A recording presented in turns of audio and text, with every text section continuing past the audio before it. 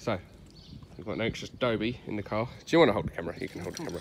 Yeah, but let's see what happens. Because when you turned up, you could, I mean, you've done really well in not letting him out of the car before you done it, but you still let out an anxious mind. Yeah,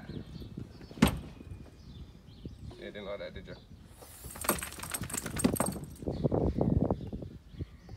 So, you see, he sees when the boot's open, oh, I'm somewhere, and he gets worked up, yeah?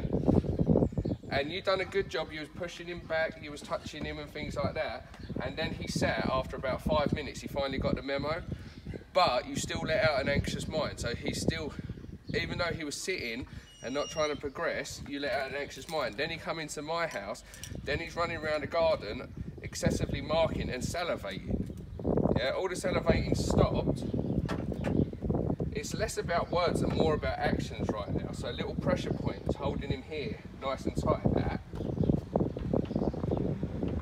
Then almost massage like, keeping that nice and chilled out. Stepping away. What I want is calm, just focusing on that calmness. So he's no longer trying to come out. Because for him, the biggest challenge is state of mind. It has nothing to do with obedience anymore with this dog. We know he can heel when you ask him to. We know he knows sit down, come. But every time you ask him to do these things, he's doing it in such an excitable state. What started as an excitable dog has now gone past the point of this. So I take my time with a dog like this. Everything has to be nice and chilled out. You have to almost just feel yourself. And then the lead comes the lead. The lead, which is another thing that will create excitement.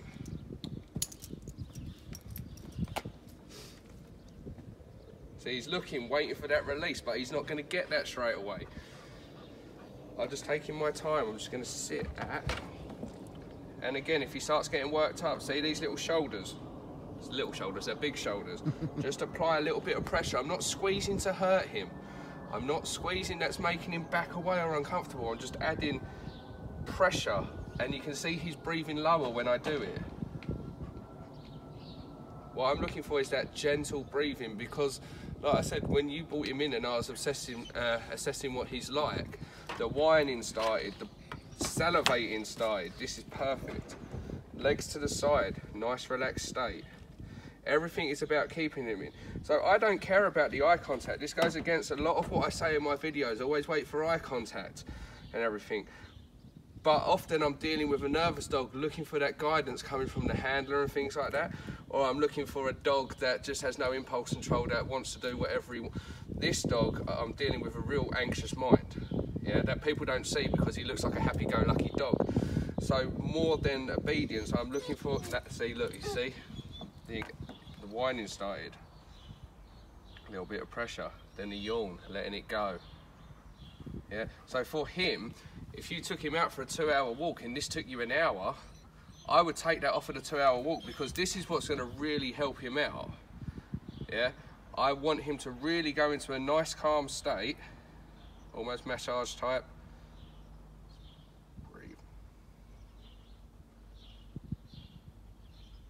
And you have to focus on your breathing. A dog like this is great for your patience, great for reminding you why you train dogs.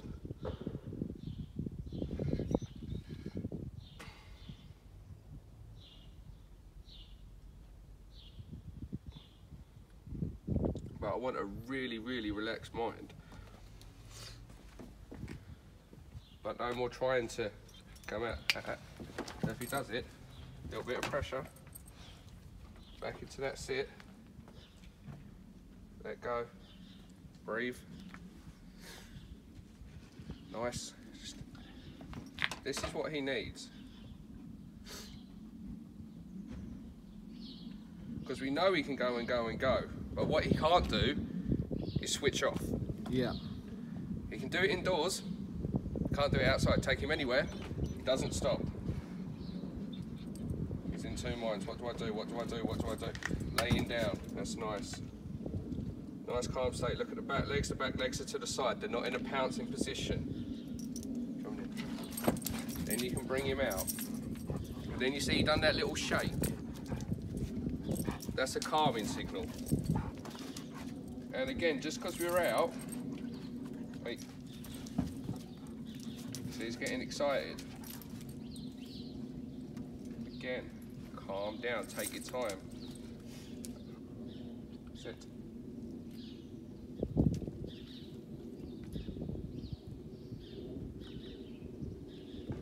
Slowly lead off.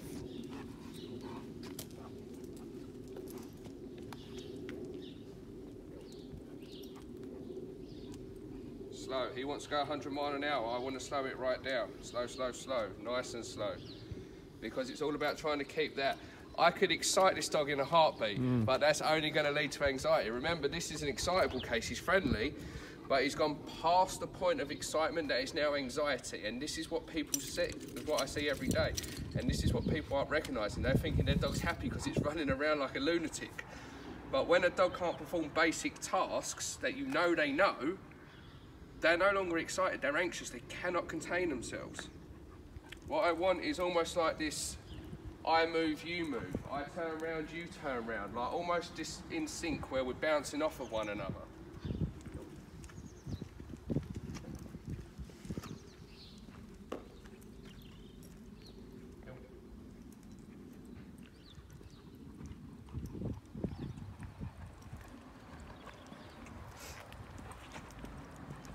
You're a beautiful boy though. Hill. Car coming. Move out of the way of that. Hill. Sit. Breathe. In.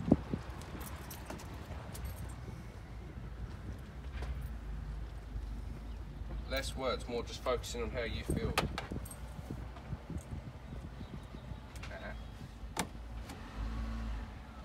That's quite common in Dobermans, that is that pause on your shoulder. My last one did the same. But whether it's going into a house, whether it's going into your car, because you said he eats the car. He'll eat the car. Yeah. He'll eat the car. He turned up with a muzzle on like he's Hannibal Lecter, and you're the friendliest dog I know. But again, it's anxiety, what the car represents. The car represents we're going somewhere, and I have no idea how to behave anymore in that environment. So that anxiety comes out as eating the car. When I open my front door, he knows that he has to wait at thresholds, but the anxiety has taken over that he can't even wait at a threshold anymore, when you know he knows this. And that's where a lot of people go wrong. Whereas when I said, right, come on, let's go outside, I sat at the door for 10 minutes, waited for him to completely lay down, but I didn't ask him to lay down because I know he'll lay down if I ask him to. It's the state of mind that I'm looking for with this dog. This is dog behaviour at its finest. Yeah, this is where obedience does matter, don't get me wrong, it's important that he listens to us, but this is where focusing on what's going on in here and inside is more important than the sit, stays, come, whatever. I like you. Right, we're going to go to the shop and then we're going to see what you like when we get back. Mind your head. Hold on, let me unclip your lead. So the word we use is duck, and he does. Duck. He knows that the door's about to close. Right, duck. And a boy. Stop that there. So let's just have a look. So this is Otto. So a lot of people will look at this as a dog going round having a whale of a time. But a dog, when they come into a new environment, they're meant to go around and explore. But he's...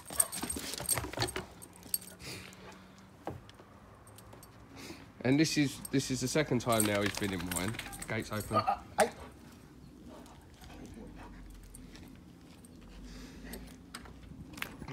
You got to make sure that catches right down.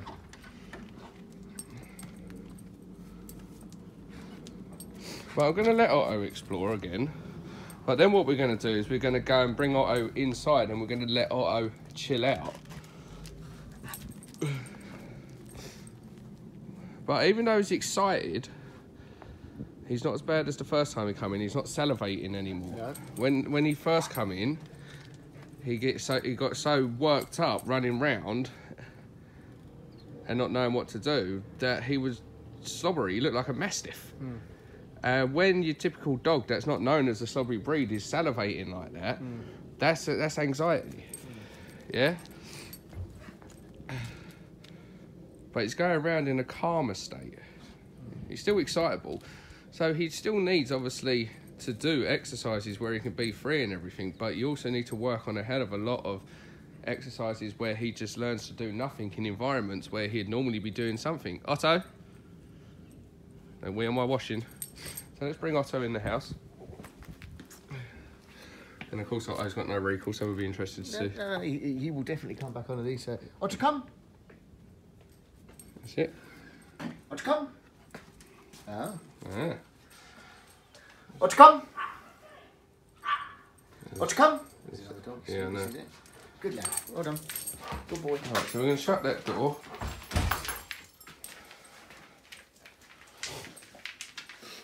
I'm going to take the phone, it is recording, so Right.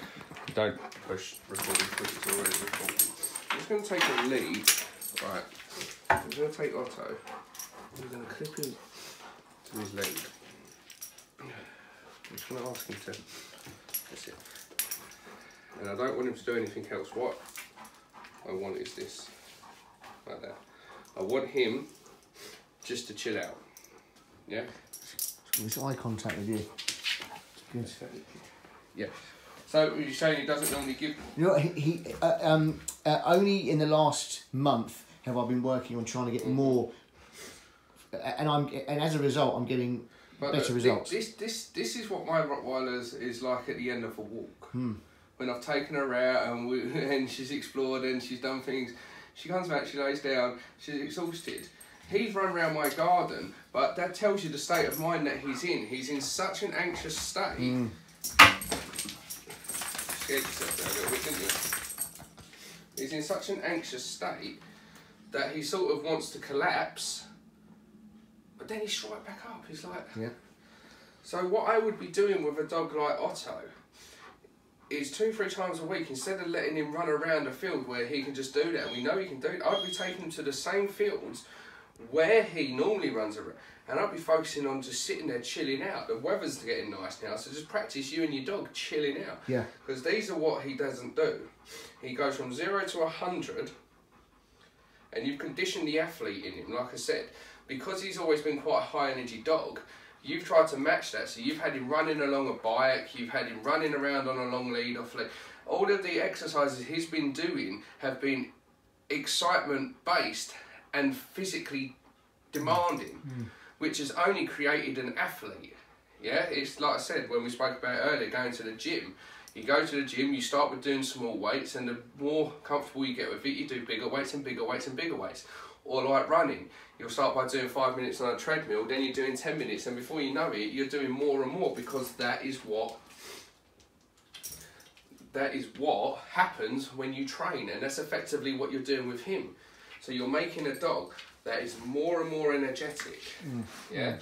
But because he doesn't know how to switch off anywhere outside of the house, that energy and excitement has turned to anxiety, and he doesn't know what to do anymore. Yeah.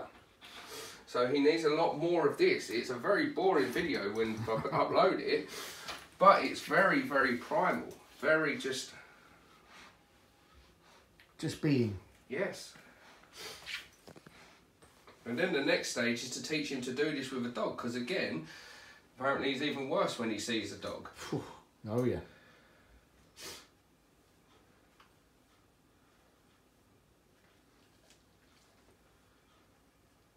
See, a nice calm state.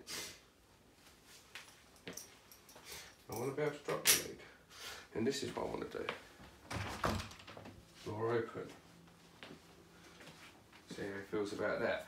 Because the door open, and what I'm basically doing without saying anything is just challenging his mind. That door is open now, where you could technically, if you want, run to the high heavens, but he also knows I'm expecting a certain level of calmness out of him. He also knows that I'm taking my time with him for him to calm down. Whereas if most people make their dog lay down, they open the door, the dog's out there like a rocket, because they've asked the dog to lay down, but they didn't concentrate on the state of mind of the dog. So right now he's stuck between two minds. He's still in that relaxed position. That's a nice yawn. But he's choosing to. And when a dog starts to choose the decision to stay in this state of mind over that crazy state of mind, it tells you that that crazy state of mind that they're in, they don't really like to be in that state of mind. They just don't know any other way. Does that make sense? Yeah. So the door is wide open now, and he's still there. And I haven't asked him to stay. I didn't tell him to wait. This is all